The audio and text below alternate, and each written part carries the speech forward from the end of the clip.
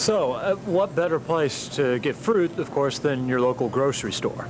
Now, J&B on the Rocks is not just simply a surface program that just relies on you know, some kind of real shallow connection with the world to teach you, to educate people.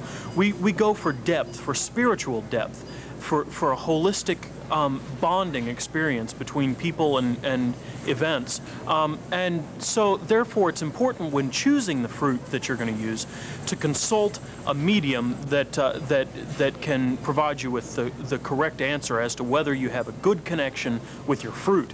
So we have here our Magic 8 Ball, and we are going to consult our Magic 8 Ball on exactly which fruits are best for us, J and B, because you know it differs from person to person, and when you're loading fruit, we suggest that you also consult some medium, be they a tarot card reader or some such, to give you an understanding of what it takes. So here we go.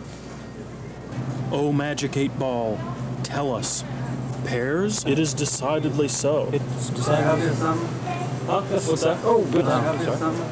Huh? What's that? Oh, goodness. I'm sorry. Yeah. Now, we were booted from the Kroger produce section. So, as you just saw in that last scene, we were booted from the Kroger produce section because we didn't have permission to videotape in there. Now, admittedly, you know, in today's climate, you know, the sticky situation with you know, proprietorship and what is public and what is private, you know, people kind of get themselves into problem situations. But we here at J&B on the Rocks revel in problem situations, and therefore we seek them out, as you can see. So now what we're going to have to do here is we're going to have to call the Kroger people and get their permission from now on to videotape in their store.